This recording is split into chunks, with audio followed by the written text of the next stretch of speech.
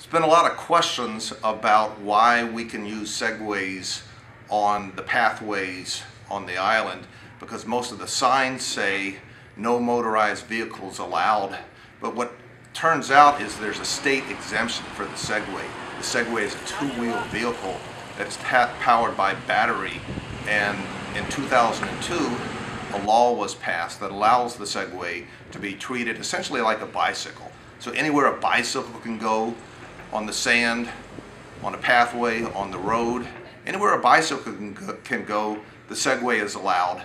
So we've had individuals on the island run up behind us trying to be kind and say, you really can't drive those on the beach and on the pathway. But what we've told them is that under the South Carolina law, these are allowed, and that generally satisfies their curiosity.